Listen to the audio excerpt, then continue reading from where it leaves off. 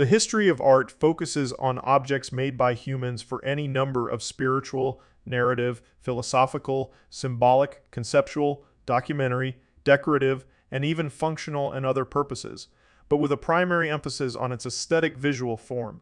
Visual art can be classified in diverse ways, such as separating fine arts from applied arts, inclusively focusing on human creativity, or focusing on different media such as architecture, sculpture, painting, film, photography, and graphic arts. In recent years, technological advances have led to video art, computer art, performance art, animation, television, and video games. The history of art is often told as a chronology of masterpieces created during each civilization. It can thus be framed as a story of high culture, epitomized by the wonders of the world.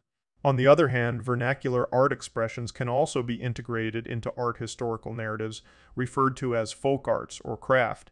The more closely that an art historian engages with these latter forms of low culture, the more likely it is that they will identify their work as examining visual culture or material culture, or as contributing to fields related to art history, such as anthropology or archaeology. In the latter cases, art objects may be referred to as archaeological artifacts. Prehistoric art includes a broad range of art made by painters and sculptors from illiterate cultures, including some of the earliest human artifacts. Among the first art objects are decorative artifacts from Middle Stone Age Africa. Containers from that period have also been discovered in South Africa that may have been used to hold paints dating as far back as 100,000 years ago. A form of prehistoric art found all over the world, especially in Europe, small prehistoric statuettes known as Venus, figurines with exaggerated breasts and bellies were made, the most famous ones being the Venus of Holyfels and the Venus of Willendorf, found in Germany and Austria. Most have small heads, wide hips, and legs that taper to a point. Arms and feet are often absent, and the head is usually small and faceless. The Venus of Holyfels is one of the numerous objects found at the caves in Ice Age art in the Swabian Jura UNESCO World Heritage Site, where the oldest non-stationary works of human art yet discovered were found, in the form of carved animal and humanoid figurines, in addition to the oldest musical instruments unearthed so far, with the artifacts dating between 43,000 and 35,000 BCE. The best-known prehistoric artworks are the large Paleolithic cave paintings that depict animals in continental Europe, particularly the ones at Lascaux in the Dordogne region of France. Several hundred decorated caves are known, spanning the Upper Paleolithic period circa 38,000–12,000 BCE. There are examples in Ukraine, Italy, and Great Britain, but most of them are in France and Spain. Many theories have been suggested about the art's purpose, the most accepted being that it was part of religious rituals, possibly to evoke hunting success. Ancient Near East stretched from Turkey and the Mediterranean seaboard in the west to Iran and the Arabian Peninsula in the east. Over time, multiple civilizations appeared here, lived and disappeared here. One of the key regions was Mesopotamia, which witnessed during the 4th millennium BC the emergence of the first cities and the earliest form of writing. Ancient Mesopotamia covers present-day Iraq and parts of Syria and Turkey. Its northern half forms part of the so-called Fertile Crescent, where important Neolithic developments such as early farming and the establishment of permanent village settlements first appeared. Because the region is situated within the Tigris-Euphrates River Delta, numerous civilizations lived here, notably Sumer, Akkad, Assyria, and Babylonia. Mesopotamian architecture was characterized by the use of bricks, lintels, and cone mosaic. Notable examples are the ziggurats, large temples in the form of step pyramids. The political, economic, artistic, and architectural traditions of the Sumerians lead to the foundation of Western civilization. Multiple things appeared for the first time in Sumer: the first city-state Uruk ruled by King Gilgamesh, the first organized religion based on a hierarchical structure of gods, people, and rituals, the first known writing, the cuneiforms, the first irrigation system, and the first vehicles with wheels. Cylinder seals appeared here as well, engraved with little inscriptions and illustrations. Another civilization that developed here was the Akkadian Empire, the world's first great empire, the world's first great empire. During the early first millennium BC, after the Akkadians, an empire called Assyria came to dominate the whole of Middle East, stretching from the Persian Gulf to the Mediterranean Sea. Its cities were filled with impressive buildings and art. Assyrian art is best known for its detailed stone reliefs, depicting scenes of court life, religious practice, hunting, and epic battles. These reliefs were initially painted in bright colors and placed in palaces. Besides their beauty, they also show us Assyrian life and views of the world, including Assyrian clothing and furniture. Later, the Babylonians conquered the Assyrian Empire. During the 6th century BCE, Babylon became the largest city in the world. Upon entering Babylon, visitors were greeted with the impressive Ishtar Gate, with its walls covered in vivid blue glazed bricks and reliefs showing dragons, bulls, and lions. This gate is named after Ishtar, the goddess of war and love. In the mid-6th century BC, after a series of military campaigns, the Babylonian Empire fell to the Achaemenid Empire, ruled by King Cyrus II, stretching across the Middle East and Central Asia, from Egypt to the Indus Valley. Its art incorporates elements from across the empire, celebrating its wealth and power. Persepolis, Iran, was the capital of the empire, and it is full of impressive sculptures showing religious images and people of the empire. There are also the ruins of a palace here with a big audience hall for receiving guests. Besides Mesopotamia and Iran, there were ancient civilizations who produced art and architecture in other regions as well. In Anatolia, present-day Turkey, the Hittite Empire appeared. During Antiquity, South Arabia was important in the production and trade of aromatics, bringing wealth to the kingdoms that were in this region. Before circa 4000 BC, the climate of Arabia was wetter than today. In Southwest, several kingdoms appeared, like Sabah. The South Arabian human figure is usually stylized based on rectangular shapes, but with fine details. One of the first great civilizations arose in Egypt, which had elaborate and complex works of art produced by professional artists and craftspeople. Egypt's art was religious and symbolic. Given that the culture had a highly centralized power structure and hierarchy, a great deal of art was created to honor the pharaoh, including great monuments. Egyptian art and culture emphasized the religious concept of immortality. Later, Egyptian art includes Coptic and Byzantine art. The architecture is characterized by monumental structures, built with large stone blocks, lintels, and solid columns. Funerary monuments included mastaba, tombs of rectangular form. Pyramids, which included step pyramids, Saqqara, or smooth-sided pyramids, Giza, and the Hypogeum, underground tombs, Valley of the Kings.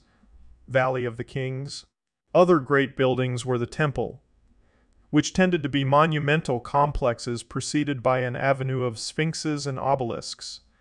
Temples used pylons and trapezoid walls with hypothros and hypostyle halls and shrines. The temples of Karnak, Luxor, Philae, and Edfu are good examples. Another type of temple is the rock temple in the form of a hypogeum, found in Abu Simbel and Deir el-Bahari. Painting of the Egyptian era used a juxtaposition of overlapping planes. The images were represented hierarchically. The pharaoh is larger than the common subjects or enemies depicted at his side. Egyptians painted the outline of the head and limbs in profile, while the torso, hands, and eyes were painted from the front. Applied arts were developed in Egypt, in particular woodwork and metalwork. There are superb examples such as cedar furniture inlaid with ebony and ivory, which can be seen in the tombs at the Egyptian Museum. Other examples include the pieces found in Tutankhamun's tomb, which are of great artistic value. Discovered in 1922, long after the contemporary cultures of Mesopotamia and Egypt, the Indus Valley Civilization, aka the Harappan Civilization circa 2400–1900 BCE, is now recognized as extraordinarily advanced, comparable in some ways with those cultures. Its sites span an area stretching from today's northeast Afghanistan through much of Pakistan and into western and northwestern India. Major cities of the culture include Harappa and Mohenjo-Daro, located respectively in Punjab and in Sindh province in northern Pakistan, and the port city Lofal in the state of Gujarat, India.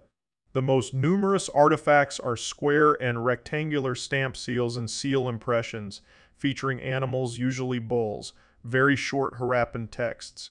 Many stylized terracotta figurines have also been found in Harappan sites, and a few stone and bronze sculptures more naturalistic than the ceramic ones. The first metal objects produced in China were made almost 4,000 years ago during the Xia dynasty circa 100 and 1700 BCE. During the Chinese Bronze Age, the Shang and Zhou dynasties, court intercessions and communication with the spirit world were conducted by a shaman, possibly the king himself. In the Shang dynasty circa 1600-1050 BC, the supreme deity was Shangdi, but aristocratic families preferred to contact the spirits of their ancestors. They prepared elaborate banquets of food and drink for them, heated and served in bronze ritual vessels. These bronze vessels had many shapes depending on their purpose, for wine, water, cereals, or meat, and some of them were marked with readable characters, which shows the development of writing. This kind of vessels of a very high quality and complexity were discovered on the valley of the Yellow River in the Hainan province in sites like Erlito, Anyang, or Zhengzhou. They were used in religious rituals to cement the Deng authority, and when the Shang capital fell, around 1050 BC, its conquerors, the Zhou circa 1050-156 BCE, continued to use these containers in religious rituals, but principally for food rather than drink. The Shang court had been accused of excessive drunkenness, and the Zhou, promoting the imperial Tian, heaven, as the prime spiritual force, rather than ancestors, limited wine and religious rites in favor of food. The use of ritual bronzes continued into the early Han dynasty, 206 BC, 220 AD. One of the most commonly used motifs was the teoti, a stylized face divided centrally into two almost mirror image halves, with nostrils, eyes, eyebrows, jaws, cheeks, and horns surrounded by incised patterns. Whether teoti represented real, mythological, or wholly imaginary creatures cannot be determined. The enigmatic bronzes of Sangsing Dui near Guanghan in Sichuan province are evidence for a mysterious sacrificial religious system unlike anything elsewhere in ancient China and quite different from the art of the contemporaneous Shang at Anyang.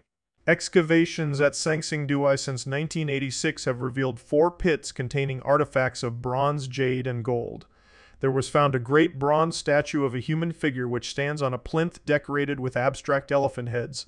Besides the standing figure, the first 2 pits contained over 50 bronze heads, some wearing headgear and 3 with a frontal covering of gold leaf. Tubular bronze fragments with little branches were discovered here as well, probably representing trees and also bronze leaves, fruits, and birds. Over 4,000 objects were found at Sangsing Dui in 1986. Succeeding the Shang dynasty, Zhou 1050-221 BC, ruled more than any other one from Chinese history. Its last centuries were characterized by violence, the era being known as the Warring States period. During this troubling time, some philosophical movements appeared: Confucianism, Taoism, and legalism. The Warring States period was ended by Qin Shi Huangdi, who united China in 221 BC. He ordered a huge tomb guarded by the Terracotta Army. Another huge project was a predecessor of the Great Wall, erected for rejecting pillaging tribes from the north. After the death of the emperor, his dynasty, the Qin 221-206 BC, lasted only 3 years. Qin Shi Huangdi was followed by the Han dynasty, 202 BC, 202 BC, 220 A, during which the Silk Road developed considerably, bringing new cultural influences in China. Through harmonious proportion and a focus on aesthetics, ancient Greek and Roman art became the foundation and inspiration of all Western art, being the standard to which most European artists aspired, until the 19th century. The Latin poet Horace, writing in the age of Roman Emperor Augustus, 1st century BC to 1st century AD, famously remarked that although conquered on the battlefield, captive Greece overcame its savage conqueror and brought the arts to rustic Rome. The power of Greek art lies in its representation of the human figure and its focus on human beings and the anthropomorphic gods as chief subjects. The artworks of the Greeks were meant to decorate temples and public buildings, to celebrate battle victories and remarkable personalities, and to commemorate the dead. They were also given as offerings to the gods. Although there was no definitive transition, the art is usually divided stylistically into the four periods of geometric, archaic, classical, and Hellenistic. During the classical period, 5th and 4th centuries BCE, realism and idealism were delicately balanced. In comparison, the works of the earlier geometric 9th to 8th centuries BCE and archaic 7th to 6th centuries BC ages can appear primitive, but these artists had different goals. Naturalistic representation was not necessarily their aim. Greek artists built on the artistic foundations of Egypt, further developing the arts of sculpture, painting, architecture, and ceramics. Among the techniques they perfected include methods of carving and casting sculptures, fresco painting, and building magnificent buildings. Roman art lovers collected ancient Greek originals, Roman replicas of Greek art, or newly created paintings and sculptures fashioned in a variety of Greek styles, thus preserving for posterity works of art otherwise lost. Wall and panel paintings, sculptures, and mosaics decorated public spaces and private homes. Greek imagery also appeared on Roman jewelry, vessels of gold, silver, bronze, and terracotta, and even on weapons and commercial weights. Rediscovered during the early Renaissance, the arts of ancient Greece, transmitted through the Roman Empire, have served as the foundation of Western art until the 19th century, since the advent of the classical age in Athens. In the 5th century BC, the classical way of building has been deeply woven into Western understanding of architecture and indeed of civilization itself. From circa 850 BC to circa 300 AD, ancient Greek culture flourished on the Greek mainland, on the Peloponnese, and on the Aegean Islands. 5 of the wonders of the world were Greek: the Temple of Artemis at Ephesus, the statue of Zeus at Olympia, the Mausoleum at Halicarnassus, the Colossus of Rhodes, and the Lighthouse of Alexandria. However, ancient Greek architecture is best known for its temples, many of which are found throughout the region, and the Parthenon is a prime example of this. Later, they will serve as inspiration for neoclassical architects during the late 18th and the 19th century. The most well-known temples are the Parthenon and the Erechtheion, both on the Acropolis of Athens. Another type of important ancient Greek buildings were the theaters. Both temples and theaters used a complex mix of optical illusions and balanced ratios. Looking at the archaeological remains of ancient buildings, it is easy to perceive them as limestone and concrete in a gray top tone and to make the assumption that ancient buildings were monochromatic. However, architecture was polychromed in much of the ancient world. One of the most iconic ancient buildings, the Parthenon circa 447-432 BCE, in Athens had details painted with vibrant reds, blues, and greens. Besides ancient temples, medieval cathedrals were never completely white. Most had colored highlights on capitals and columns. This practice of coloring buildings and artworks was abandoned during the early Renaissance. This is because Leonardo da Vinci and other Renaissance artists, including Michelangelo, promoted a color palette inspired by the ancient Greco-Roman ruins, which, because of neglect and constant decay during the Middle Ages, became white despite being initially colorful. The pigments used in the ancient world were delicate and especially susceptible to weathering. Without necessary care, the colors exposed to rain, snow, dirt, and other factors vanished over time, and this way ancient buildings and artworks became white, like they are today and were during the Renaissance. No civilization has had an impact as enduring and powerful on Western art as the Roman Empire. The legacy of ancient Rome is evident through the medieval and early modern periods, and Roman art continued to be reused in the modern era in both traditionalist and postmodern artworks. Sometimes it is viewed as derived from Greek precedents, but also has its own distinguishing features, some of them inherited from Etruscan art. Roman sculpture is often less idealized than its Greek precedents, being very realistic. Roman architecture often used concrete, and features such as the round arch and dome were invented. Luxury objects in metalwork, gem engraving, ivory carvings, and glass are sometimes considered in modern terms to be minor forms of Roman art, although this would not necessarily have been the case for contemporaries. An innovation made possible by the Roman development of glass blowing was cameo glass. A white shell was first created, into which colored glass was then blown so as to produce an interior lining.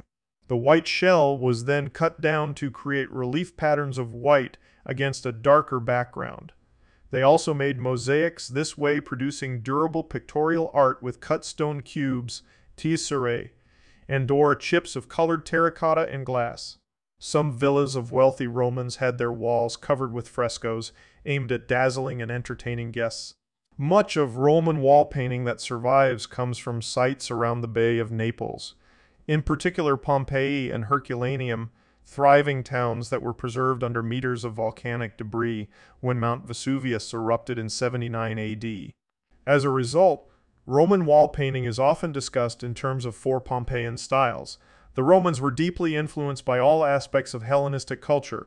In architecture, just like in other art media, they essentially adopted the classical language and adapted the classical language and adapted it to new situations and uses. The Romans also have their own innovations brought to classical architecture. They used the Doric, Ionic, and Corinthian orders in a far freer manner than the Greeks had, creating their own version of the Doric and using the Corinthian far more frequently. They also added two new orders to the repertoire. The Tuscan, a simpler, more massive version of the Doric derived from Etruscan architecture, and the Composite, a combination of the scroll-like volutes of the Ionic with the Corinthian's acanthus leaves. Other important innovations include the arch and the dome. Using arches, they built aqueducts and monumental triumphal arches. Roman emperors were proud of their conquests and commemorated them at home and in the conquered territories through triumphal arches, a good example of this being the Arch of Constantine in Rome. Between 30 and 15 BC, the architect and civil and military engineer Marcus Vitruvius Pollio published a major treatise, De Architectura, which influenced architects around the world for centuries. After the Middle Ages, with the Renaissance that started in Florence, a growing interest for ancient Rome started. During it, for the first time since classical antiquity, art became convincingly lifelike. The Renaissance also sparked interest for ancient Greek and Roman literature, not just for art and architecture. Islamic art is well known since the Middle Ages for the use of elaborate geometric patterns, colorful tiles, stylized natural motifs, and detailed calligraphy. Rarely has lettering had such a profound impact on applied arts and architecture. Islam appeared in Western Arabia in the 7th century AD through revelations delivered to the Prophet Muhammad in Mecca. Within a century of Muhammad's death, the Islamic empires controlled the Middle East, Spain, and parts of Asia and Africa.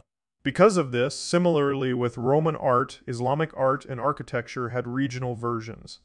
As the Islamic world extended into centers of late antique culture, it was enriched by philosophical and intellectual movements. The translation of Greek works into Arabic and advances in mathematics and science were encouraged by early caliphates. This is in contrast with the modern perception that Islamic art is dogmatic and unchanging. Human and animal representation wasn't rare. Only certain periods restricted it, similar with the Byzantine iconoclasm. Some of the first great civilizations in the Americas developed in Mesoamerica, meaning Middle Americas, the most well-known being the Mayans and the Aztecs. The Olmecs, circa 1400, 400 BC, were the first major civilization in modern-day Mexico. Many elements of Mesoamerican civilizations, like the practice of building of pyramids, the complex calendar, the pantheon of gods, and hieroglyphic writing, have origins in Olmec culture. They produced jade and ceramic figurines, colossal heads, and pyramids with temples at the top, all without the advantage of metal tools. For them, jadeite was a stone more precious than gold and symbolized divine powers and fertility. 17 Olmec colossal heads have been discovered, each weighing a few tons.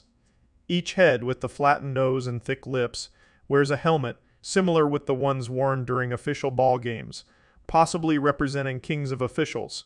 The Maya civilization began around 1800 BC. and grew until the arrival of Spanish colonizers in the 1500s.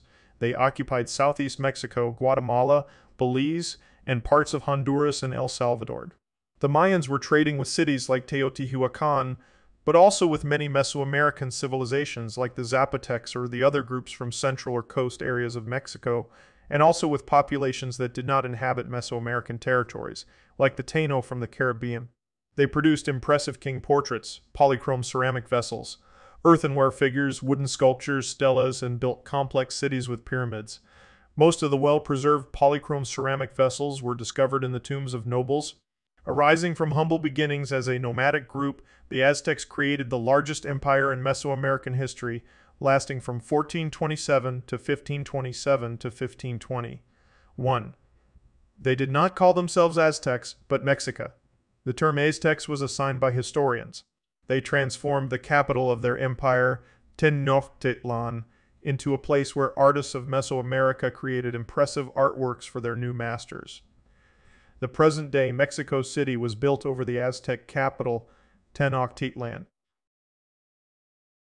Similarly, with Mesoamerica, the present-day territory of Colombia is an area where multiple cultures developed before the arrival of Spanish colonizers. Here, gold body accessories were produced, many golden ones, but also many other ones made of tumbaga, a non-specific alloy of gold and copper given by Spanish conquistadors to metals composed of these elements, found in widespread use in pre-Columbian Mesoamerica, in North America, and South America. The ancient civilizations of Peru and Bolivia nurtured unique artistic traditions, including one of the world's most aesthetically impressive fiber art traditions. Two of the first important cultures from this land are the Chevan and the Paracas culture. The Paracas culture of the south coast of Peru is best known for its complex patterned textiles, particularly mantles. The Moche controlled the river valleys of the north coast, while the Nazca of southern Peru held sway along the coastal deserts and contiguous mountains. The Nazca are best known for the famous Nazca lines, a group of geoglyphs in a desert in southern Peru. They also produced polychrome ceramics and textiles influenced by the Paracas and used a palette of at least 10 colors for their pottery. Both cultures flourished around 100–800 AD. Moche pottery is some of the most varied in the world. In the north, the Wari, or Huari, Empire are noted for their stone architecture and sculpture accomplishments. The Chimu were preceded by a simple ceramic style known as Sikan 700–900 AD. The Chimu produced excellent portrait and decorative works in metal, notably gold but especially silver. Later, the Inca Empire 1100–1533 stretched across the Andes Mountains. They crafted precious metal figurines, and like other civilizations from the same area, complex textiles. Llamas were important animals because of their wool and for carrying loads. Eastern civilization broadly includes Asia, and it also includes a complex tradition of art making. One approach to Eastern art history divides the field by nation, with foci on Indian art, Chinese art, and Japanese art. Due to the size of the continent, the distinction between Eastern Asia and Southern Asia in the context of arts can be clearly seen. In most of Asia, pottery was a prevalent form of art. The pottery is often decorated with geometric patterns or abstract representations of animals, people, or plants. Other very widespread forms of art were, and are, sculpture and painting. Central Asian art developed in Central Asia in areas corresponding to modern Kyrgyzstan, Kazakhstan, Uzbekistan, Turkmenistan, Azerbaijan, Tajikistan, Afghanistan, Pakistan, and parts of modern Mongolia, China, and Russia. The art of ancient and medieval Central Asia reflects the rich history of this vast area, home to a huge variety of peoples, religions, and ways of life. The artistic remains of the region show a remarkable combinations of influences that exemplify the multicultural nature of Central Asian society. The Silk Road transmission of art, Scythian art, Greco-Buddhist art, Serindian art, and more recently Persianate culture are all part of this complicated history. Central Asia has always been a crossroads of cultural exchange, the hub of the so-called Silk Road. that complex system of trade routes stretching from China to the Mediterranean. Already in the Bronze Age, 3rd and 2nd millennium BC, growing settlements formed part of an extensive network of trade linking Central Asia to the Indus Valley, Mesopotamia, and Egypt. Early Buddhists in India developed symbols related to Buddha. The major survivals of Buddhist art begin in the period after the Mauryans, within North India, Kushan art, the Greco-Buddhist art of Gandhara, and finally the classic period of Gupta art. Additionally, there was the Anhar school, which appeared before the Gandhara school and which was based in South India. Good quantities of sculpture survives from some key sites such as Sanchi, Bharhut, and Amaravati, some of which remain in situ, with others in museums in India or around the world. Stupas were surrounded by ceremonial fences with 4 profusely carved toranas or ornamental gateways facing the cardinal directions. These are in stone, though clearly adopting forms developed in wood. They and the walls of the stupa itself can be heavily decorated with reliefs, mostly illustrating the lives of the Buddha. Gradually, life-size figures were sculpted, initially in deep relief, but then freestanding. Mathura art was the most important center in this development, which applied to Hindu and Jain art as well as Buddhist. The facades and interiors of rock-cut chaitya prayer halls and monastic viharas have survived better than similar freestanding structures elsewhere, which were for long mostly in wood. The caves at Ajante, Karl, Baja, and elsewhere contain early sculpture, often outnumbered by later works such as iconic figures of the Buddha and Bodhisattvas, which are not found before 100 AD, at the least.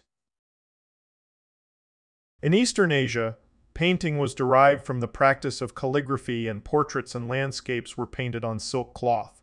Most of the paintings represent landscapes or portraits.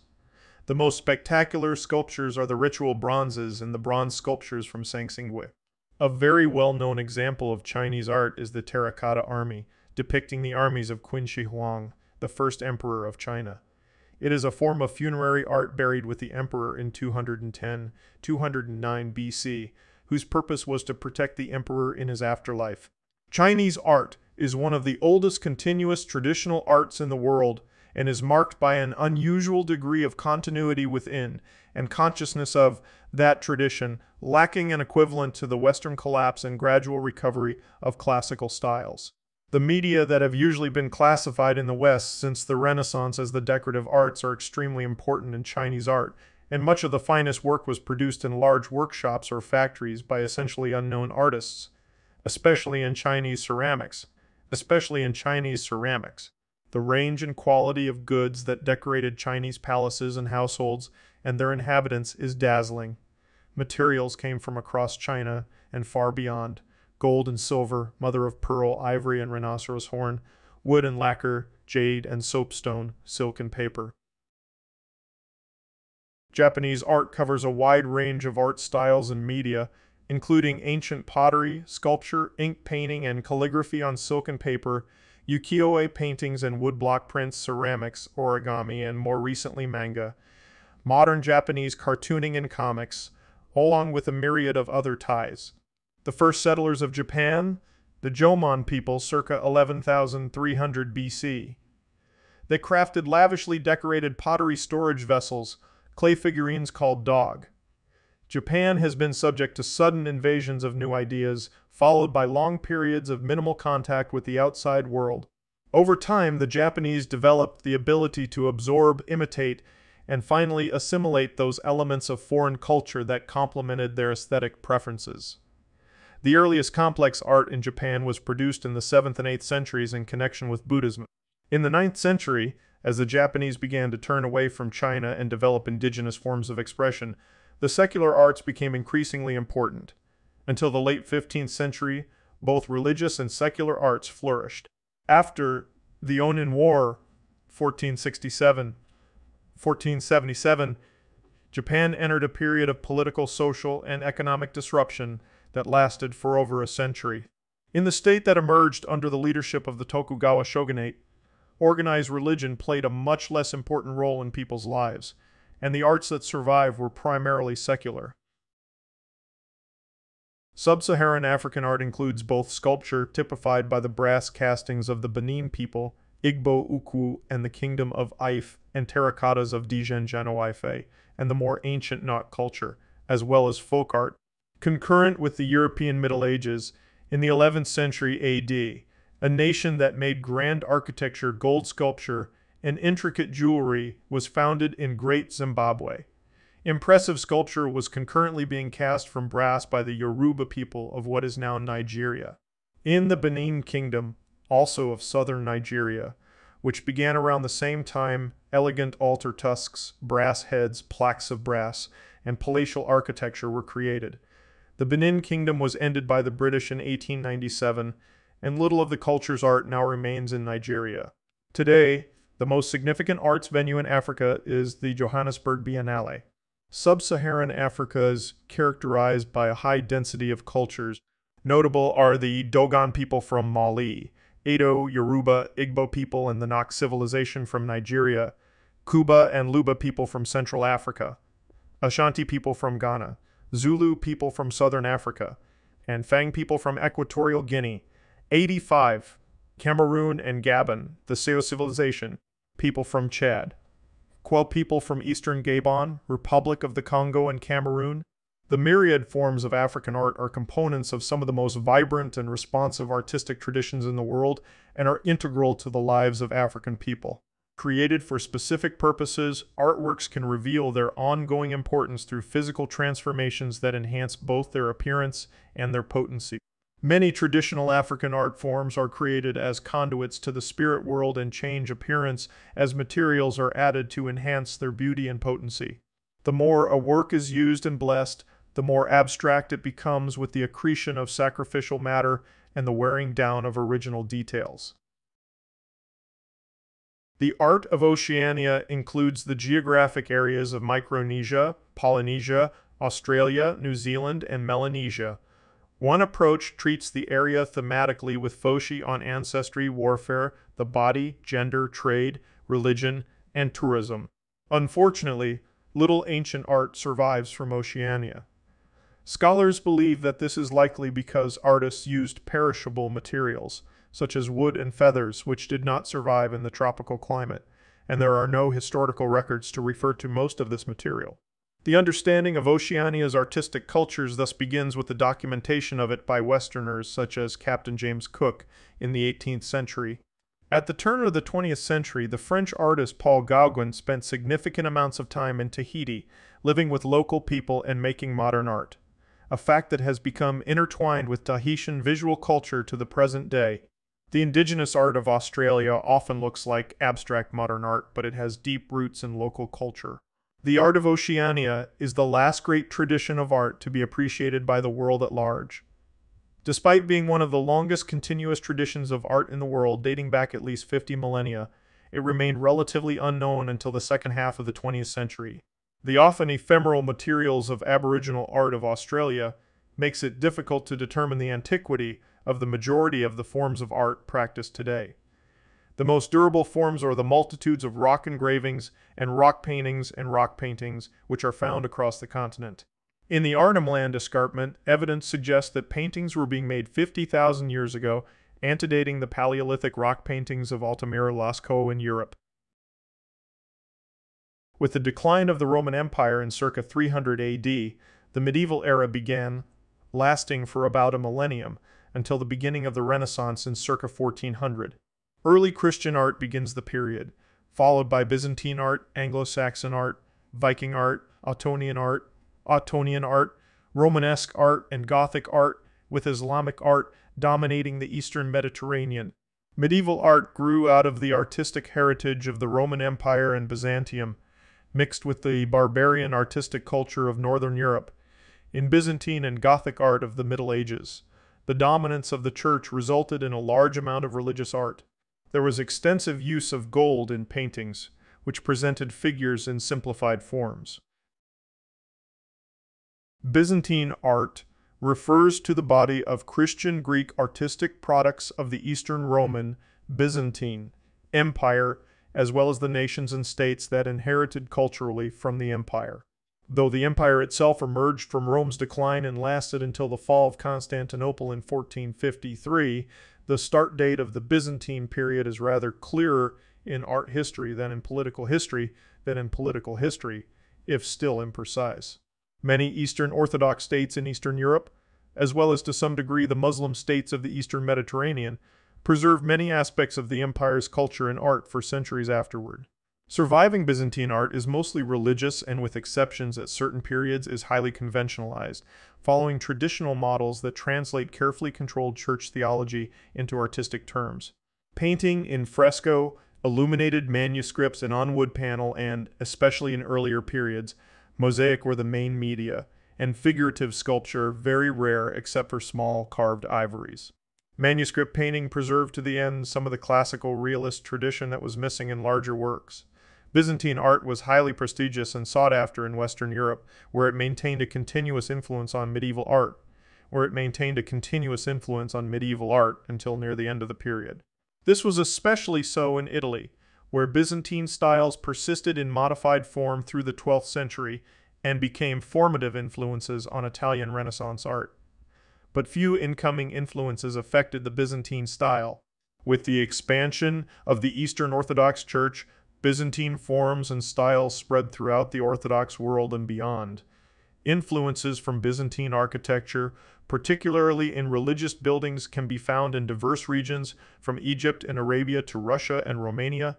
Byzantine architecture is notorious for the use of domes. It also often featured marble columns, coffered ceilings, and sumptuous decoration, including the extensive use of mosaics with golden backgrounds. The building material used by Byzantine architects was no longer marble, which was very appreciated by the ancient Greeks.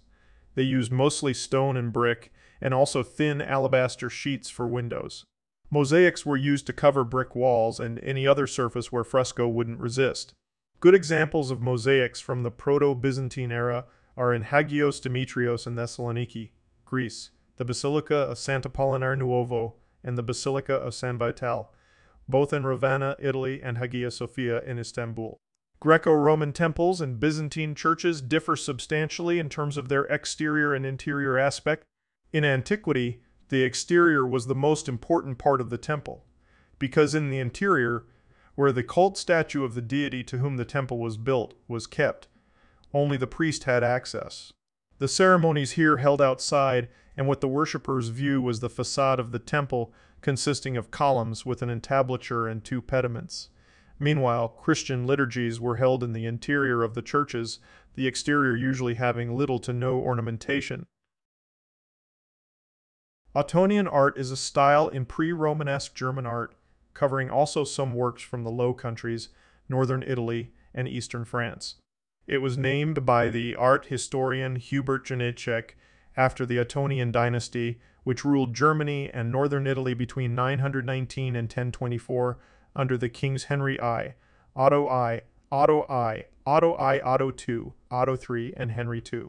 With Ottonian architecture, it is a key component of the Ottonian Renaissance, circa 951–1024. However, the style neither began nor ended to neatly coincide with the rule of the dynasty. It emerged some decades into their rule and persisted past the Ottonian emperors into the reigns of the early Salian dynasty, which lacks an artistic style label of its own. In the traditional scheme of art history, Ottonian art follows Carolingian art and precedes Romanesque art, though the transitions at both ends of the period are gradual rather than sudden.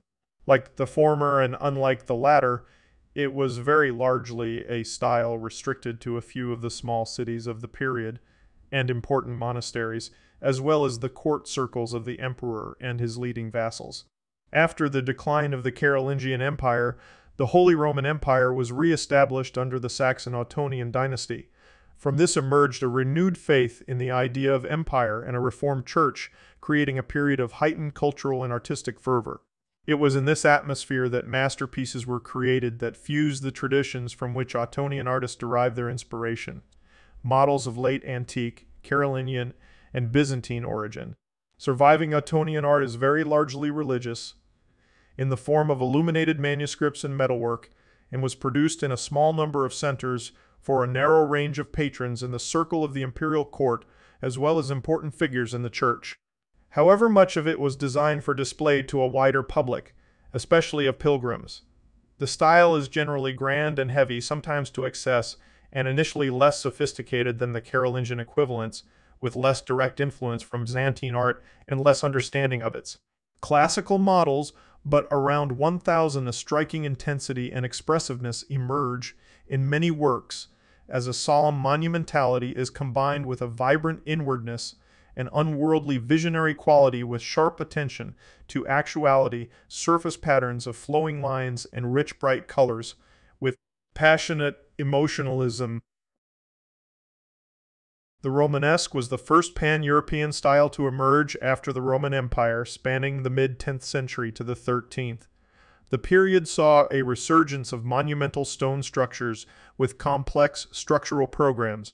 Romanesque churches are characterized by rigid articulation and geometric clarity, incorporated into a unified volumetric whole. The architecture is austere but enlivened by decorative sculpting of capitals and portals, as well as frescoed interiors. Geometric and foliate patterning gives way to increasingly three-dimensional figurative sculpture. St. Michael's Church, Hildesheim, Germany, 1001-1030 is seen as a proto-Romanesque church. From the mid-11th to the early 13th centuries, Romanesque paintings were two-dimensional, defined by bold linear outlines and geometry, particularly in the handling of drapery, symmetry, and frontality, were emphasized. Virtually all Western churches were painted, but probably only a few wall painters were monks. Instead, itinerant artists carried out most of this work. Basic blocking out was done on wet plaster with earth colors. A limited palette, dominated by white, red, yellow, ochres, and azure, was employed for maximum visual effect, with dense coloring forming a backdrop of bands, a practice that originated in late classical art as an attempt to distinguish earth and sky. During the later 11th and 12th centuries, the great age of Western monasticism, Europe experienced unprecedented economic, social, and political change, leading to burgeoning wealth among landowners, including monasteries. There was increasing demand for books, and economic wealth allowed many manuscripts to be richly illuminated. One of the outstanding artifacts of the age is the 70 m long Bayeux tapestry. It depicts the events leading up to the Norman conquest of England, with protagonists William, Duke of Normandy, and Harold, Earl of Wessex, later King of England, and Harold, Earl of Wessex, later King of England, and culminating in the Battle of Hastings. It is thought to date from the 11th century.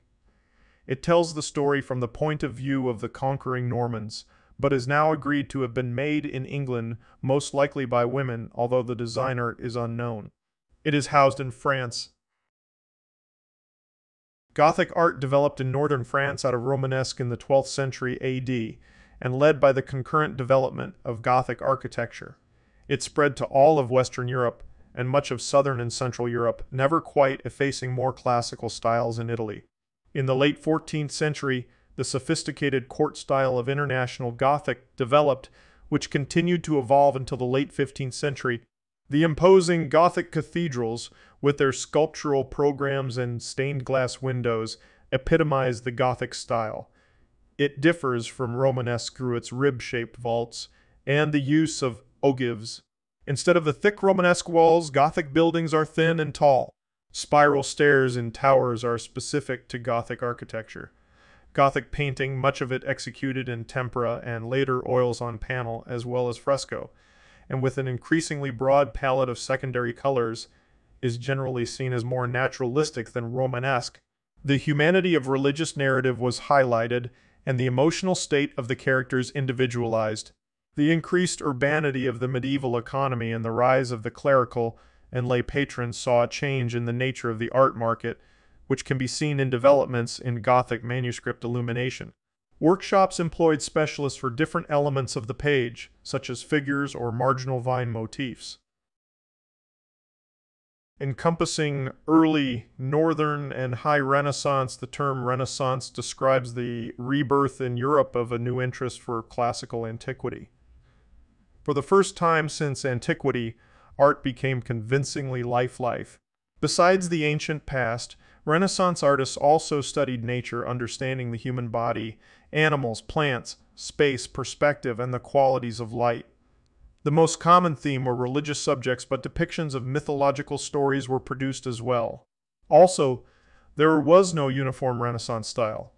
Each artist developed their own distinct visual language, influenced by their predecessors and contemporaries. The early Renaissance was a period of great creative and intellectual activity when artists broke away completely from the parameters of Byzantine art. It is generally accepted that it started in Florence in present-day Italy in the early 15th century. It is characterized by a surge of interest in classical literature, philosophy, and art, the growth of commerce, the discovery of new continents, and new inventions. There was a revival of interest in the art and literature of ancient Rome, and the study of ancient Greek and Latin texts instigated concepts of individualism and reason, which became known as humanism.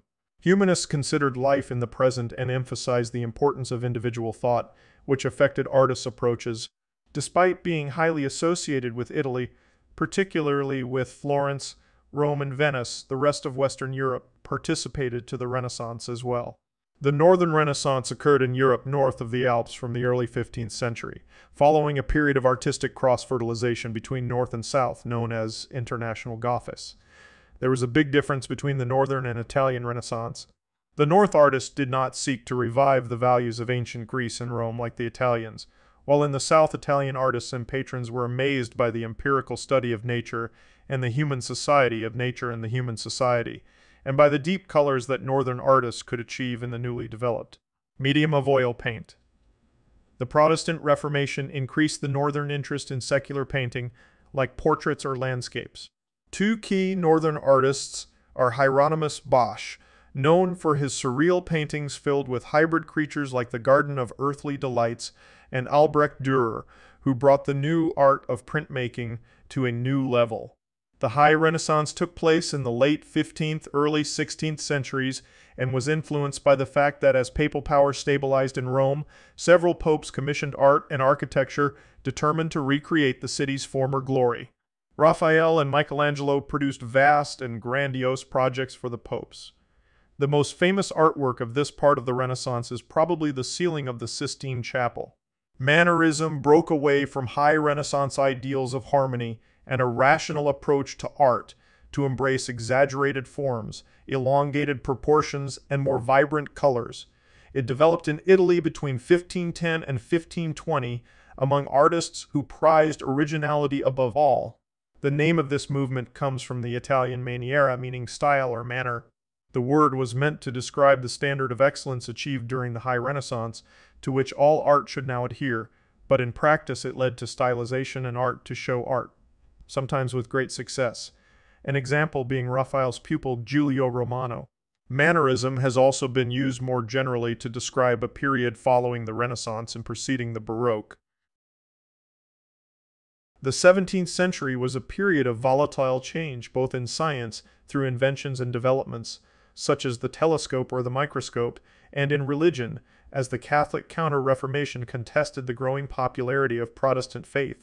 After the Protestant Reformation, the Catholic Church reacted with the Counter-Reformation, decreeing that art should inspire viewers with passionate religious themes, succeeding Mannerism and developing as a result of religious tensions across Europe. Baroque art emerged in the late 16th century.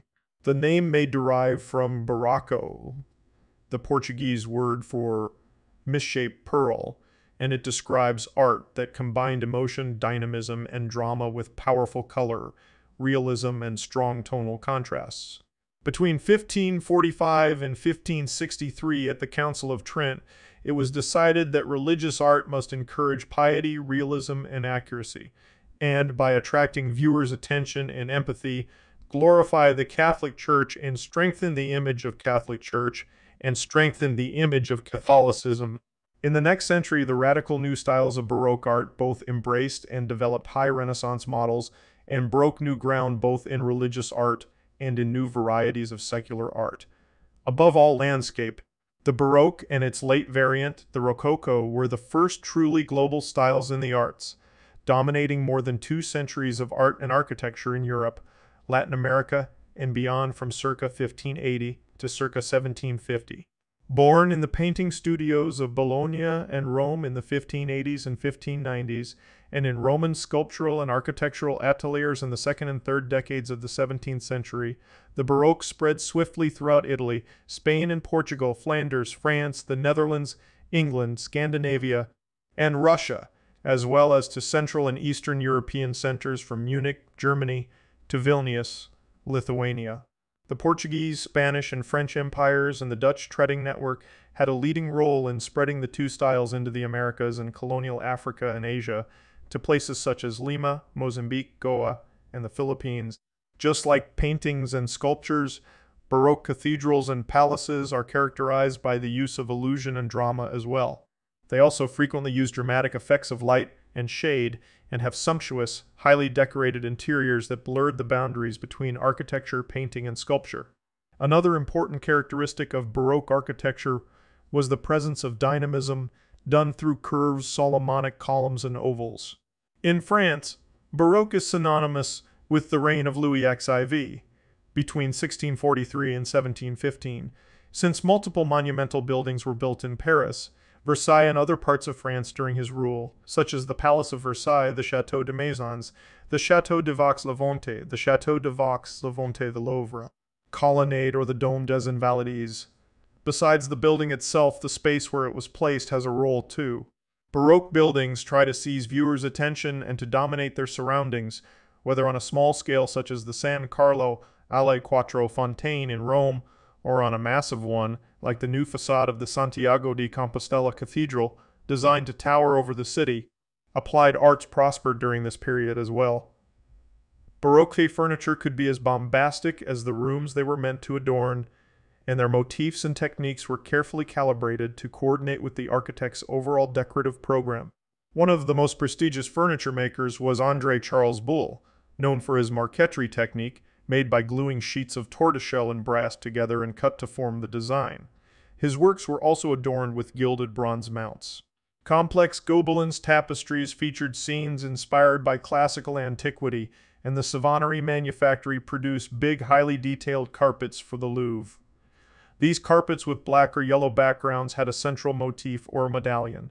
Chinese porcelain, Delftware, and mirrors fabricated at Saint-Gobain, France, spread rapidly in all princely palaces and aristocratic residences in France. During the reign of Louis XI, big mirrors are put above fireplace mantels, and this trend will last long after the Baroque period. Originating in circa 1720 Paris, Rococo is characterized by natural motifs, soft colors, curving lines, asymmetry, and themes including love, nature, and lighthearted entertainment. Its ideals were delicacy, gaiety, youthfulness, and sensuality.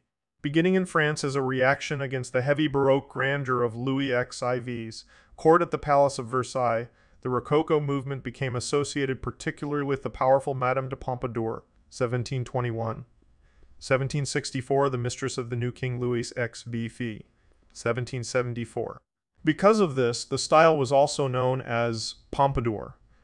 The name of the movement derives from the French rocaille or pebble and refers to stones and shells that decorate the interiors of caves, as similar shell forms became a common feature in Rococo design. It began as a design and decorative art style and was characterized by elegant, flowing shapes.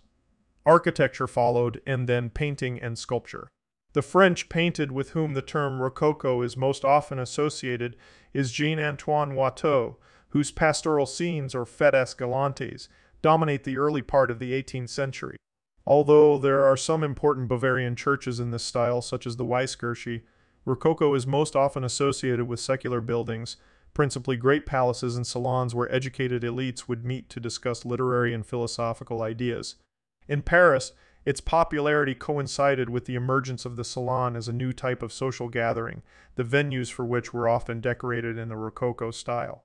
Among the most characteristically elegant and refined examples is the Salon Oval de la Princesse of the Hôtel de Soubise, one of the most beautiful 18th century mansions in Paris. The Rococo introduced dramatic changes to elite furniture, as it favored smaller pieces with narrow, sinewy frames and more delicate, often asymmetrical decoration, often including elements of chinoiserie. The taste for Far Eastern objects, mainly Chinese, lead to the use of Chinese painted and lacquered panels for furniture. The movement spread quickly throughout Europe and as far as Ottoman Turkey and China thanks to ornament books featuring cartouches, arabesques, and shell work, as well as designs for wall panels and fireplaces. The most popular were made by Juste-Aurélien Meissonier (1695–1750), Jacques-François Blondel (1705–1774), Pierre-Edmé Babel (1720–75), and François de 1775 and François de Covelys (1695–1768). Inspired by the excavations of the ancient Roman cities of Pompeii and Herculaneum from 1748, a renewed interest in the arts of antiquity occurred. Neoclassicism dominates Western art from the mid to late 18th century until the 1830s. Embracing order and restraint, it developed in reaction to the perceived frivolity, hedonism, and decadence of Rococo, and exemplifying the rational thinking of the Age of Enlightenments, aka the Age of Reason. Initially, the movement was developed not by artists but by Enlightenment philosophers. They requested replacing Rococo with a style of rational art, moral and dedicated to the soul. This fitted well with a perception of classical art as the embodiment of realism, restraint, and order.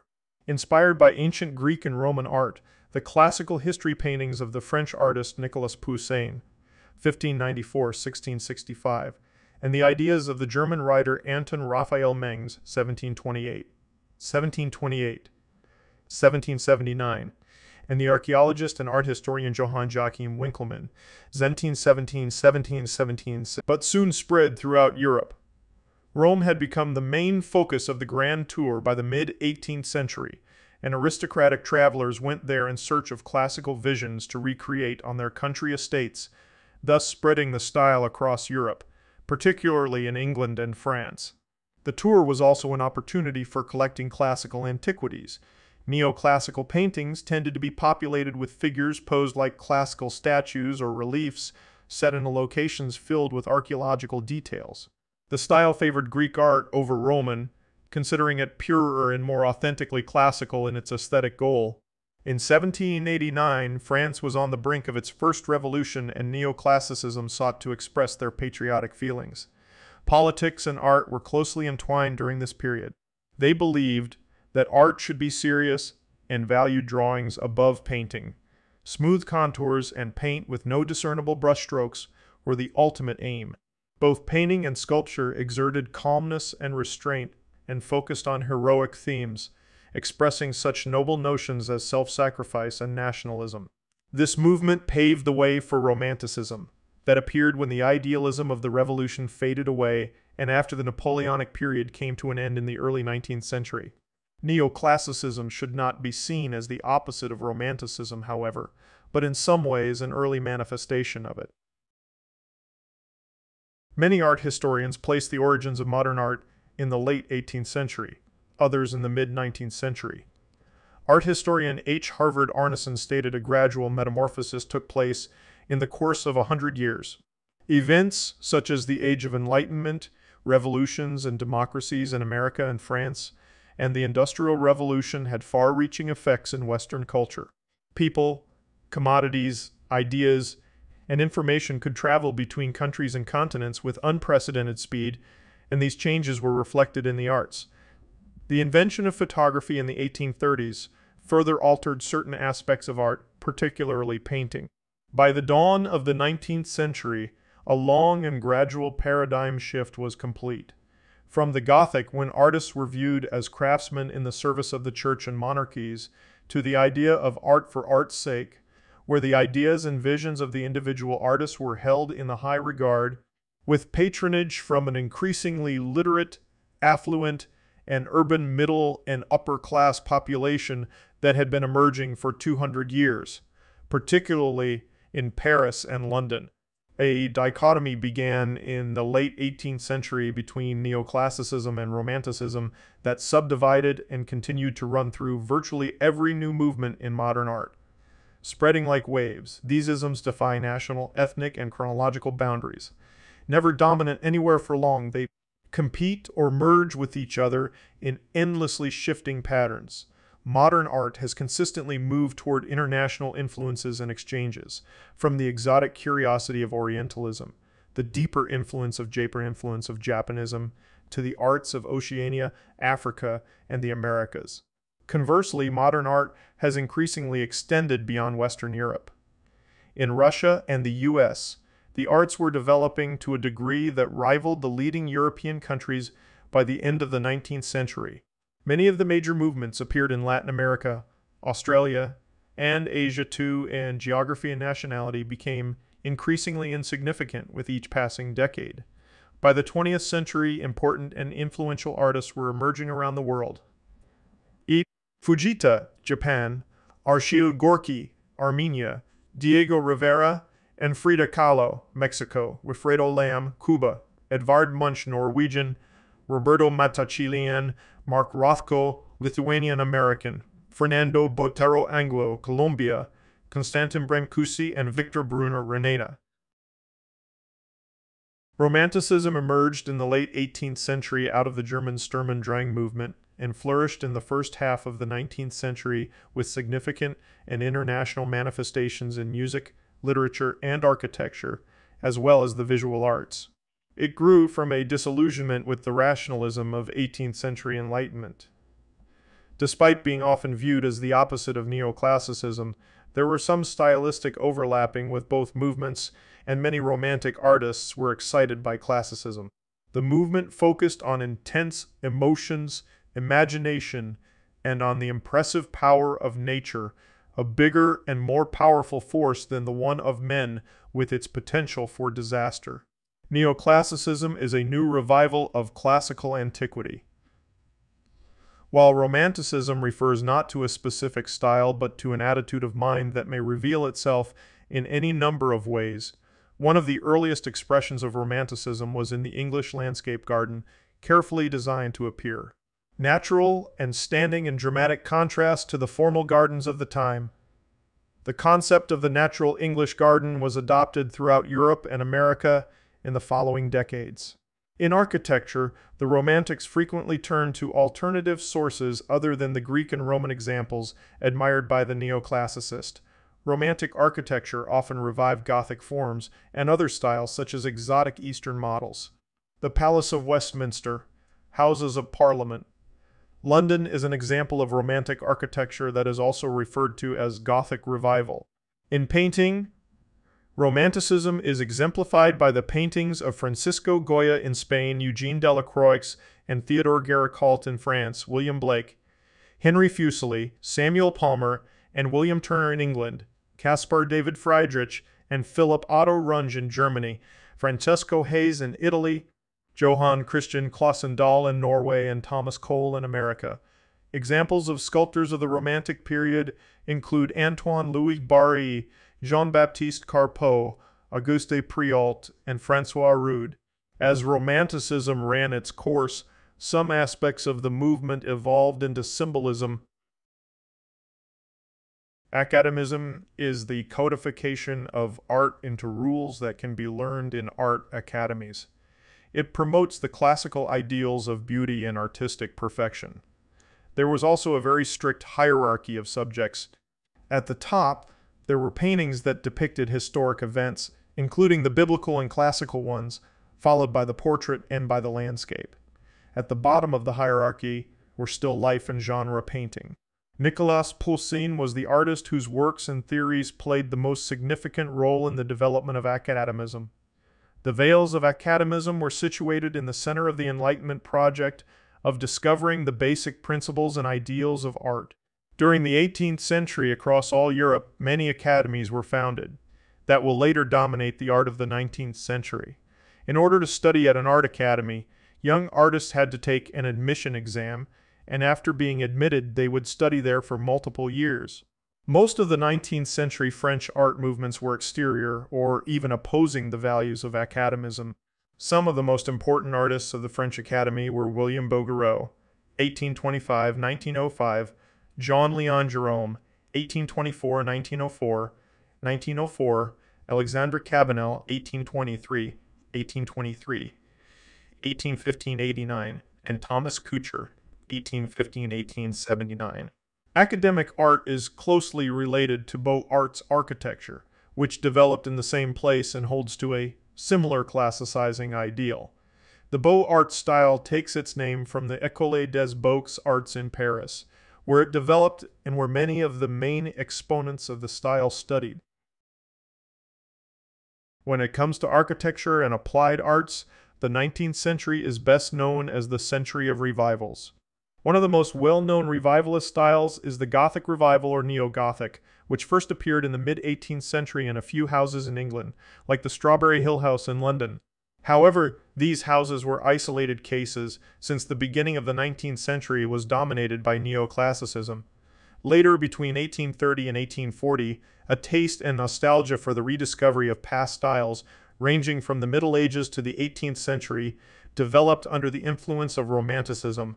Approximately until World War I, rehashes of the past dominated the world of architecture and applied arts. Associations between styles and building types appeared. For example, Egyptian for prisons, Gothic for churches, or Renaissance revival for banks and exchanges. These choices were the result of other associations. The Pharaohs with death and eternity, the Middle Ages with Christianity, or the Medici family with the rise of banking and modern commerce. Sometimes these styles were also seen in a nationalistic way, on the idea that architecture might represent the glory of a nation. Some of them were seen as national styles, like the Gothic revival in the UK, and the German states or the Romanian revival in Romania. Augustus Pugin called the Gothic style the absolute duty of the English architect, despite the fact that the style is of French origin. This way, architecture and the applied arts were used to grant the era of a highly idealized, glorious past. Some architects and designers associated historic styles, especially the medieval ones, with an idealized fantasy organic life, which they put in comparison with the reality of their time. Despite revivalism being so prevalent, this doesn't mean that there was no originality in these works. Architects, ebonistes, and other craftsmen, especially during the second half of the 19th century, created mixes of styles by extracting and interpreting elements specific to certain eras and areas. This practice is known as eclecticism. This stylistic development occurred during a period when the competition of world's fairs motivated many countries to invent new industrial methods of creation. Realism emerged in the mid-19th century, circa 1840, and had counterparts in sculpture, literature, and drama, often referred to as naturalism in literature. In 19th century painting, the term realism refers more to the subject matter depicted than to the style or technique. Realist paintings typically represent ordinary places and people engaged in everyday activities as opposed to grand, idealized landscapes, mythological gods, biblical subjects, and historical figures and events that have often dominated painting in Western culture. Courbet said, "I cannot paint an angel because I have never seen one." Realism was also in part a reaction to the often dramatic, exotic, and emotionally charged work of Romanticism. The term realism is applied relative to the idealized imagery of Neoclassicism and the romanticized imagery of Romanticism. Artists such as Jean-Baptiste Camille Corot and Honoré Daumier had loose associations with realism, as did members of the Barbizon school, particularly Jean-François Millet. But it was perhaps Gustave Courbet who was the central figure in the movement, self-identifying as a realist, advocating realism, and influencing younger artists such as Edward Manet. One significant aspect of realism was the practice of painting landscapes in plein air and its subsequent influence on Impressionism. Beyond France, realism is exemplified by artists such as Wilhelm Liebel in Germany, Ford Madox Brown in England, and Winslow Homer in the United States. Art historian H.H. Arneson wrote, "The chronological sequence of Neoclassicism, Romanticism, and Realism is, of course, only a convenient stratification of movements or tendencies, so inextricably bound up with one another and with the preceding movements that it is impossible to tell where one ended and another began, and this becomes even more pertinent and complex as one follows all of the movements and isms into the late 19th and early 20th centuries."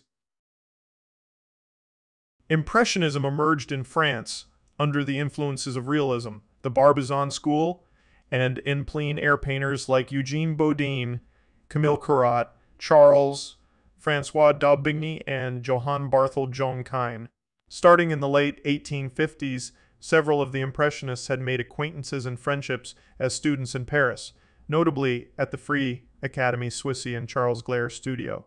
Their progressive work was frequently rejected by the conservative juries of the prestigious Académie des Beaux-Arts Salons, a forum where many artists turned to establish their reputations, and many of the young artists were included in a highly publicized but much ridiculed Salon des Refuses in 1863. In 1874, they formed the Société Anonyme Coopérative des Artistes Peintres, Sculptors, Graveurs, independent of the Academy, and mounted the first of several Impressionist exhibitions in Paris through to 1886 when their eighth and final exhibition was held. Important figures in the movement included Frédéric Bazille, Gustave Caillebotte, Marie Cassatt, Paul Cézanne, Edgar Degas, Armand Guillaumin, Edouard Manet, Claude Monet, Berthe Morisot, Camille Pissarro, Pierre-Auguste Renoir, and Alfred Sisley. Although Impressionism was primarily a movement of painters, Degas and Renoir also produced sculptures, and others like Auguste Rodin and Medarda Rosso are sometimes linked to Impressionism. By 1885, Impressionism had achieved some prominence, and yet a younger generation were already pushing the limits beyond Impressionism. Artists from Russia, Australia, America, and Latin America soon adopted Impressionist styles. A few of the original Impressionists continued producing significant work into the 1910s and 1920s. Although not unprecedented, many of the techniques used were in contrast to traditional methods. Paintings were often completed in hours or days with wet paint applied to wet paint, opposed to wet on dry paint, completed in weeks and months. Rather than applying glazes and mixed colors, pure colors were often applied side by side in thick, opaque, impasto strokes, blending in the eye of the viewer when observed from a distance. Black was used very sparingly or not at all, and defining lines replaced with nuanced strokes of color forming the subjects, contours, and shapes. Art historian H. W. W. Jansen said, instead of adding to the illusion of real space, it strengthens the unity of the illusion of real space, it strengthens the unity of the actual painted surface. Impressionist paintings typically depict landscapes, portraits, still lifes, domestic scenes, daily leisure, and nightlife, all treated in a realist manner. Compositions were often based on unusual perspectives, appearing spontaneous and candid. The paintings were usually void of didactic, symbolic, or metaphoric meanings, and rarely addressed the biblical, mythological, and historical subjects that were so highly regarded by the academies or the darker and psychological interest explored by the symbolist. The nuances of light, shadow, atmosphere, and reflections of colors from surfaces were examined, sometimes emphasizing changes of these elements in time. The painting itself was the subject of the painting. It was art for art's sake, an idea that had been floating around for a few of decades, but it perhaps reached a new high in consistency in Impressionism. Symbolism emerged in France and Belgium in the third quarter of the 19th century and spread throughout Europe in the 1870s, and later to America to a lesser extent. It evolved from Romanticism without a clear or defining demarcation point, although poetry, literature, and specifically the publication of Charles Baudelaire's Les Fleurs du Mal, The Flowers of Evil, in 1857 were significant in the development of symbolism. It had international expression in poetry, literature, drama, and music. In architecture, the applied arts and decorative arts symbolism closely paralleled and overlapped into Art Nouveau. Symbolism is often inextricably linked to other contemporary art movements, surfacing and finding expression within other styles like Post-Impressionism, Les Nabis, the Decadent Movement, the Fin de siècle, Art Nouveau, the Munich Secession, the Vienna Secession, Expressionism, and even the Pre-Raphaelites, which had formed before and influenced symbolism as well. Artists as diverse as James McNeill Whistler, Eugene Carrière, Ferdinand Hodler, Fernand Kopnoff, Giovanni Segantini, Lucien Levy-Dermer, Jean Delville, and James Ensor all had varying degrees of association with symbolism. Art historian Robert L. Delavoye wrote symbolism was less a school than the atmosphere of a period. It quickly began to fade with the onset of Fauvism, Cubism, Futurism, and had largely dissipated by the outbreak of the First World War. However, it did find some sustained development and relevance in the metaphysical school, which in turn had a profound influence on surrealism.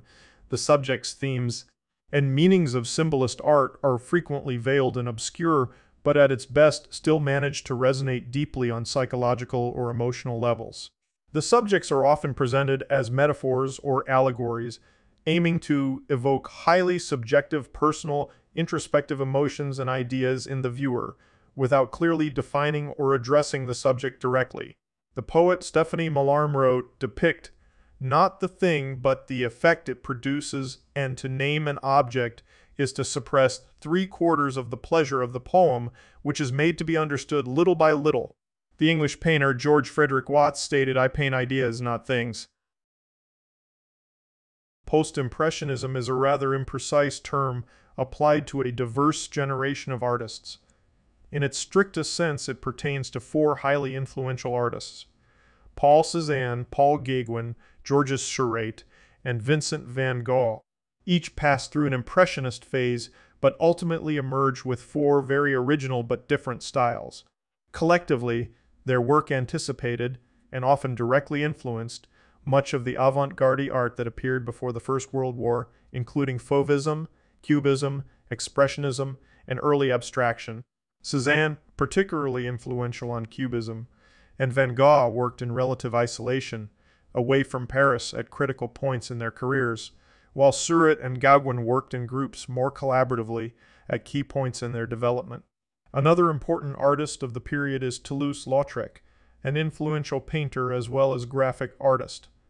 In a broader sense, Post-Impressionism includes a generation of predominantly French and Belgian artists who worked in a range of styles and groups.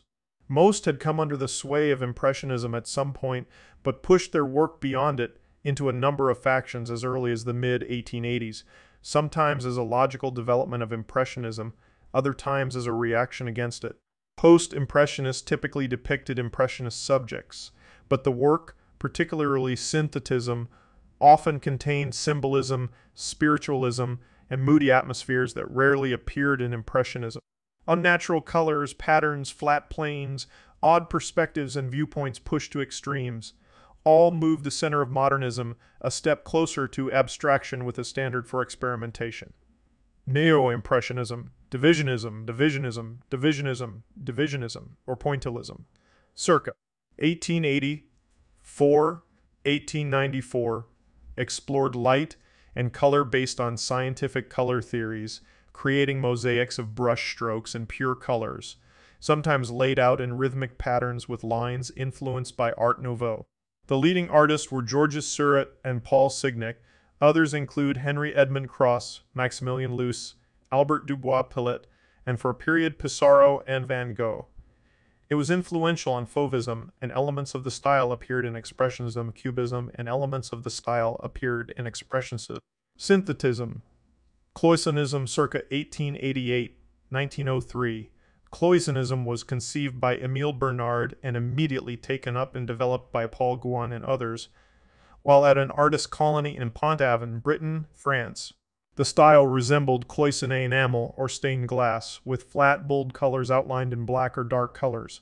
Synthetism, exemplified in the work of Gauguin and Paul Sérussier, is slightly a broader term with less emphasis on dark outlines and Cloisonne qualities.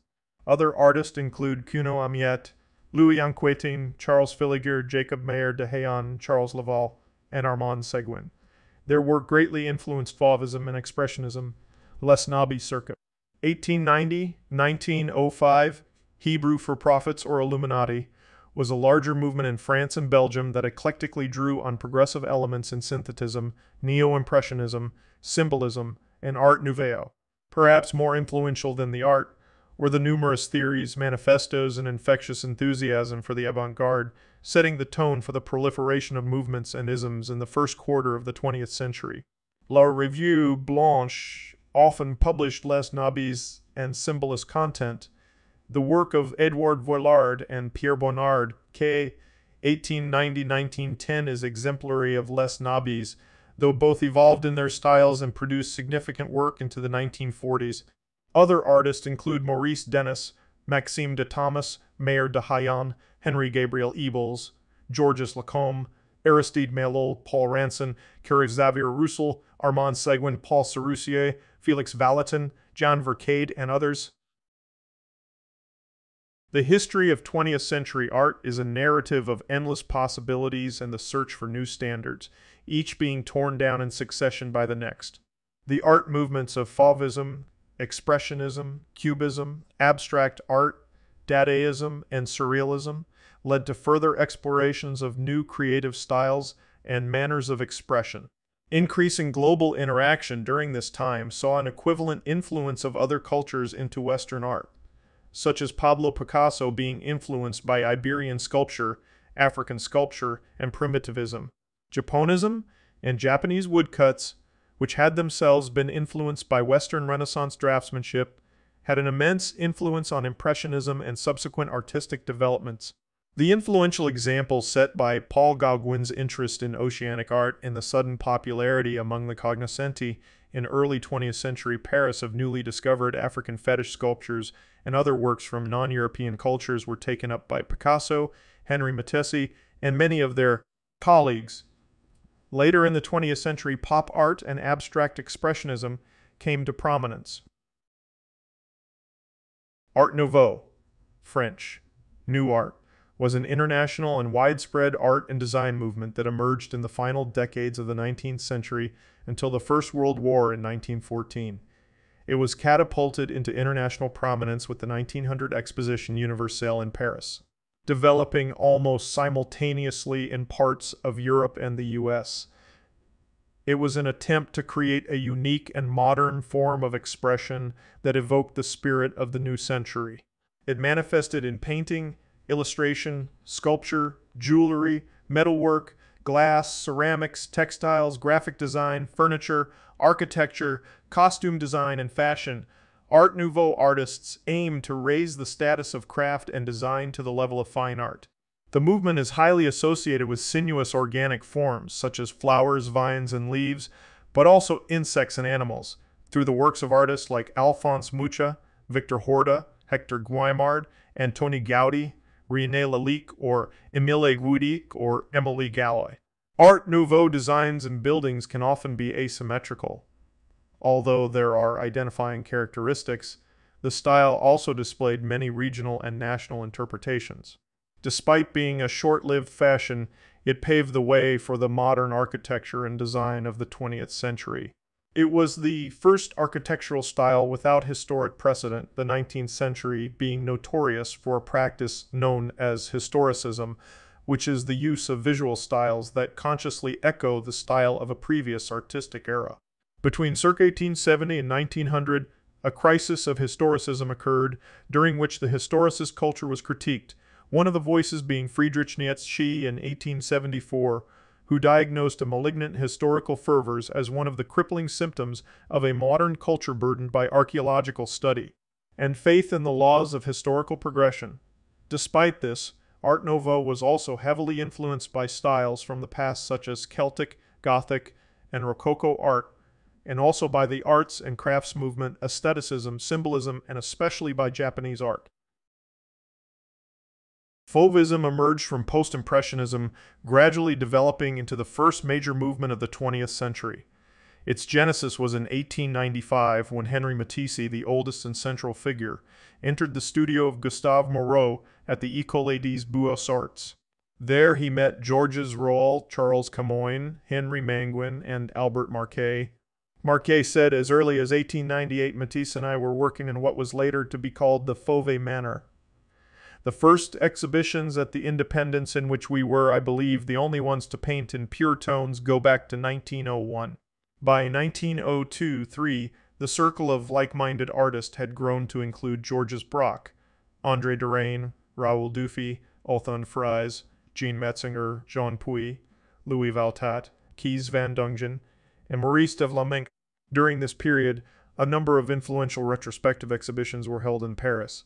Surat 1900-1905, Van Gogh 5, Van Gogh 1901-1905, Toulouse-Lautrec 1902, Gauguin 1906, Zan 1902, Guoguai 1906, Zan 1907, all relatively unknown to the public at that time.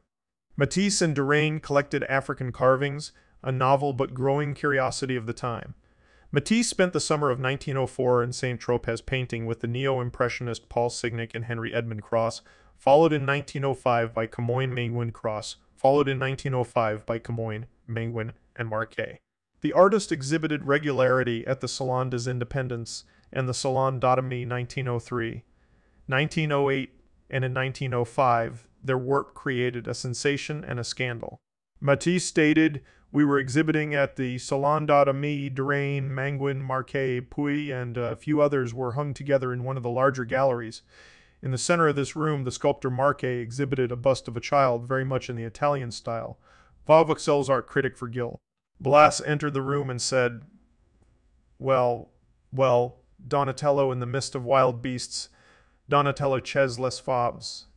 The movement had not been perceived as an entity by the public, but once published the name stuck. Unlike the Impressionists and their long struggle for acceptance, the avant-garde had an eager audience by 1906. 1906, 1907, and the Fauvists were attracting collectors from America to Russia. However, Fauvism largely dissolved in 1908. As Cubism appeared, most of the artists began exploring other styles and moving in different directions. Only Matisse and Dufy continued to explore Fauvism into the 1950s. The Fauvists painted landscapes in plein air, interiors, figures, and still lifes, following examples of Realism, Impressionism, and Post-Impressionism. They applied paint with loose brushstrokes in thick, unnatural, often contrasting, vibrant colors, at times straight from the tube. Gauguin's influence, with his exploration of the expressive values and spatial aspects of patterning with flat, pure colors, as well as his interest in primitivism, were significant, as was Neo-Impressionism. Matisse explained, "For a long time color served as a complement of design. The painters of the Renaissance constructed the picture by line, adding local color afterwards, writing, from Delacroix to Van Gogh and chiefly to Gauguin, by way of the Impressionist, who cleared the ground, and way of the Impressionist who cleared the ground. Cézanne, who gave the final impulse and introduced colored volumes. We can follow this rehabilitation of color's function, this restoration of its emotive power." Fauvism was the culmination in a shift, from drawing and line as the fundamental foundations of design and painting to color, and they depicted their subjects on the verge of abstraction. Expressionism was an international movement in painting, sculpture, the graphic arts, poetry, literature, theater, film, and architecture.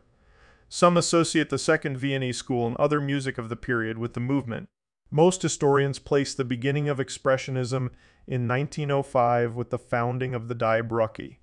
However, several artists were producing influential work that was in the spirit of Expressionism circa 1885, 1905, including Lavis Corinth, James Ensor, Kathy Kollwitz, Paula Modersohn-Becker, Edvard Munch, Emil Nolde, and Christian Rolfs, among others. Many of these artists later exhibited and associated with various expressionist groups. Expressionist painting is characterized by loose, spontaneous, frequently thick, impasto brushwork. It often conveyed how the artist felt about their subject, opposed to what it looked like, putting intuition and gut feelings over realistic representations or art theories. Expressionism was frequently infused with an angst or joy, and an overall engagement with contemporary life and social issues that was often absent from Fauvism's focus on design and color applied to neutral subjects. Woodcut prints are particularly noteworthy in Expressionism. Expressionism can sometimes overlap and integrate with other styles and movements, such as symbolism, Fauvism, futurism, abstraction, and Dada. Several groups and factions of expressionists appeared at various times and places. Die Brücke, The Bridge, 1905, 1913, aspired to connect all revolutionary and surging elements.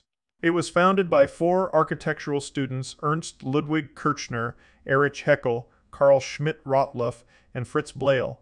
Sharing a studio in Dresden, they produced paintings, carvings, prints, and organized exhibitions, separating in the summer to work independently. Their first exhibit was in 1905, later joined by Emil Nolde and Max Pechstein in 1906, and Otto Mueller in 1910, among others. Influences included Gothic art, Primitivism, Art Nouveau, and developments in Paris, particularly Van Gogh and Fauvism. The group shifted to Berlin in 1911 and later dissolved in 1913. Der Blaue Reiter, The Blue Rider, 1911-1914, founded by Wassily Kandinsky and Franz Marc, was a relatively informal group that organized exhibitions of art from Paris and Europe, as well as their own. It was one in a series of increasingly progressive groups splitting from the Art Academy in Munich, including the Munich Secession in 1892, Realist and Impressionist, Phalanx in 1901, Post-Impressionist, Neue Künstlervereinigung, Post-Impressionists, Neue Künstlervereinigung, and The Blue Rider in 1911. Artists associated with the latter two groups included the Berliuk brothers, Heinrich Campendonck, Alexej von Jolensky, Paul Klee, August Macke, Gabriel Munter, and Marianne von Worfgen. The euphonious Almanac der Blaue Reiter, a collection of influential essays, and Kandinsky's concerning the spiritual in art with his ideas on non-objective art were both published in 1912. The Blue Rider ended with the outbreak of World War I, in which Mack and Mark both died. Other artists such as Oskar Kokoschka, Egon Schiele, and Richard Gersel emerged in Austria. French artists Georges Rouault and Shamsuddin had affinities with the movement. Sculptors include Ernst Barlach, Wilhelm Lehmbruck, Gerhard Marx, and William Wauer. Architects associated with Expressionism include Max Berg, Hermann Finsterlin, Johann Friedrich Hauger, Michel de Klerk, Erich Mendelssohn, Hans Poelzig, Hans Scharoun, Rudolf Steiner, and Bruno Taut. Der Sturm, The Storm 1910-1932, was a magazine with much expressionist content founded by Herworth Walden, with an associated gallery in Berlin opened in 1912 and a theater company and school opened 1918. Films regarded as expressionistic, some considered as classics, include The Cabinet of Dr. Caligari, Robert Wyan, 1920, Nosferatu, W. Murnau, 1922, and Metropolis, Fritz Lang, 1927. After World War I, a tendency to withdraw from the avant-garde by many artists occurred, seen in the work of the original Fauvists during the 1920s, Picasso and Stravinsky's neoclassical periods, and de Chirico's late work. This tendency was called New Objectivity, K. 1919-1933, in Germany, and in contrast to the nostalgic nature of this work elsewhere, it was characterized by disillusionment and ruthless social criticisms. New objectivity artists mostly emerged from Expressionist and Dada milieux, including Otto Dix, Christian Schad, Rudolf Schlifter, George Schulz, and Jean Maman. Max Beckmann and George Gross also had some association with New Objectivity for a period. Although not intrinsically expressionistic, the Staatliches Bauhaus School of Building, 1919-1933, was an influential German school merging crafts, decorative, and fine arts. Moving from Weimar to Dessau to Berlin, it changed and evolved in focus with time. Directors included architects Walter Gropius, 1919-1928, Hannes Meyer, 1928-1930, and Ludwig Mies van der Rohe, 1930-1933. At various points, the faculty included Joseph Albers, Theo van Doesburg, Lionel Feininger, Johannes Itten, Paul Klee, Wassily Kandinsky, L. Lisitsky, Gerhard Marx, Laszlo Moholy-Nagy, Oskar Schlemmer. Bauhaus architects greatly influenced the international style, which was characterized by simplified forms, a lack of ornamentation, a union of design and function, and the idea that mass production could be compatible with personal artistic vision. As the Nazi Party rose to power, modern art was dubbed degenerate art, and the Bauhaus was closed in 1933, subduing modernism in Germany for several years. Cubism consisted in the rejection of perspective, which leads to a new organization of space where viewpoints multiply, producing a fragmentation of the object that renders the predilection for form over the content of the representation obvious. Pablo Picasso, Georges Braque, and other Cubist artists were inspired by the sculptures of Iberia, Africa, and Oceania exhibited in the Louvre and the Ethnographic Museum in the Trocadero. and which were being offered at flea markets and in sale rooms. Picasso studies an object the way a surgeon dissects a corpse, wrote the critic and poet Guillaume Apollinaire in 1913. 5 years earlier, Pablo Picasso and Georges Braque, friends, colleagues, and rivals, had begun to reject perspectival realism for a form of artistic autopsy, an utterly revolutionary painting style that looked inside and around objects, presenting them analytically, objectively, and completely impersonally. Art Deco appeared in France as a style of luxury and modernity. Soon it spread quickly throughout the world, most dramatically in America, becoming more streamlined through the 1930s. The style was named after the International Exhibition of Modern Decorative and Industrial Arts, held in Paris in 1925. Its exuberance and fantasy captured the spirit of the Roaring Twenties and provided an escape from the realities of the Great Depression during the 1930s. It had ancient Greek, Roman, African, Aztec, and Japanese influences, but also futurist, cubist, and Bauhaus ones. It sometimes blended with the Egyptian revival style due to the discovery in 1922 of the tomb of Tutankhamun and the Egyptomania that it caused. Two examples of this are Le Luxor Cinema in Paris 1919-1920, one by Henry Zipsey, and the Egyptian Theater in DeKalb, Illinois, U.S. 1929-1930, by Elmer F. B. Hearns. In decorative arts, including architecture, low-relief designs, and angular patterns and shapes were used. Predominant materials include chrome, brass, polished steel, and aluminum, inlaid wood, stone, and stained glass. Some of the most important Art Deco artists are the Paris-based Polish painter Tamara de Lempicka, the Ukrainian-born French poster artist Adolphe Jean-Marie Moron, known as Cassandra, and the French furniture designer and interior decorator Émile Jacques Rader, Émile Jacques Ruhlmann. Surrealism emerged as a faction of Dada, formally announcing its inception in 1924 with André Breton's Manifesto of Surrealism. Originally a literary group of poets and writers in Paris, it soon developed into an international movement that included painters, sculptors, photographers, and filmmakers. A second Manifeste du Surrealisme was published in 1929. Surrealism did not have significant expression in applied or decorative arts, architecture, or music, although a few isolated examples could be identified at G. chess sets, furniture, and Las Posa. The small and short-lived metaphysical school circa 1910-1921, with Giorgio de Chirico as its principal figure, was highly influential on Surrealism. The Surrealists explored a myriad of innovative techniques. Some had recently been developed in Cubism and Dada, others were new, including collage, found objects assemblage, random chance, rayographs, photograms, painting on sand, dripping and flinging paint, decalcomania, frottage, fumage, and raclage. Two fundamental approaches predominate Surrealist art. Automatism dominated in the early years, which can be seen in the work of artists like André Masson and Joan Miro. Other artists, swayed by work of Giorgio de Chirico, used more traditional methods and mediums to illustrate unfiltered thoughts and incongruous juxtapositions, including Salvador Dali and René Magritte.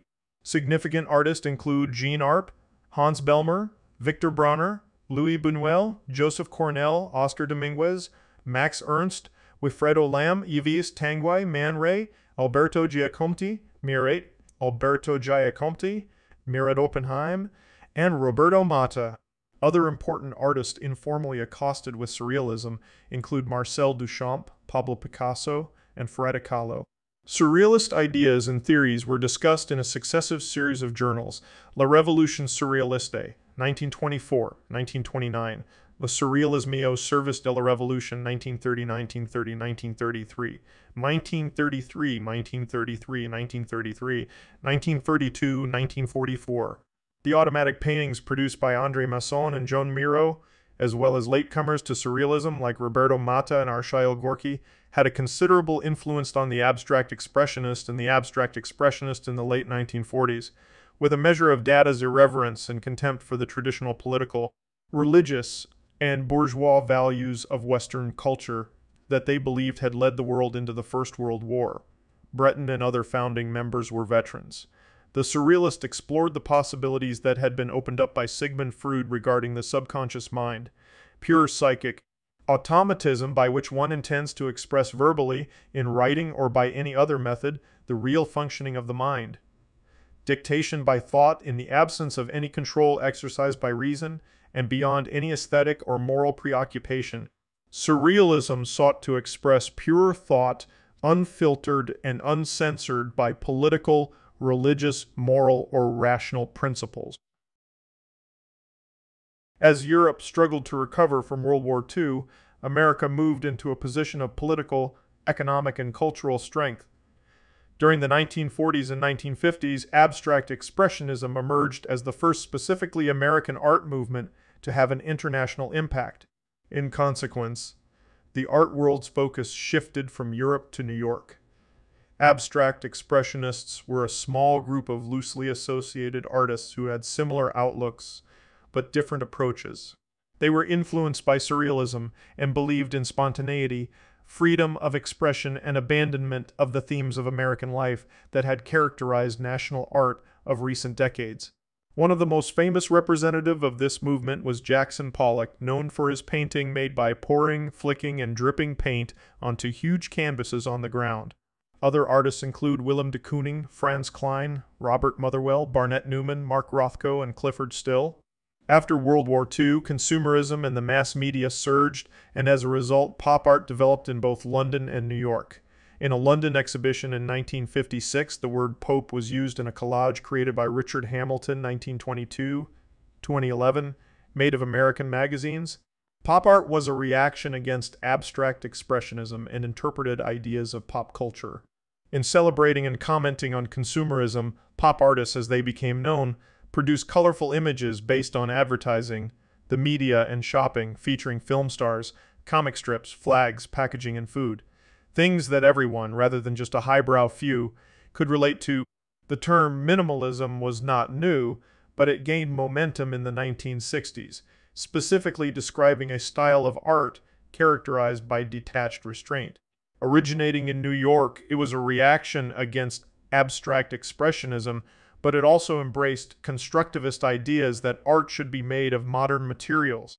Thus, minimalist artists, primarily sculptors, often used non-traditional materials and production methods, often employing industrial or specialist fabricators to produce works to their specifications.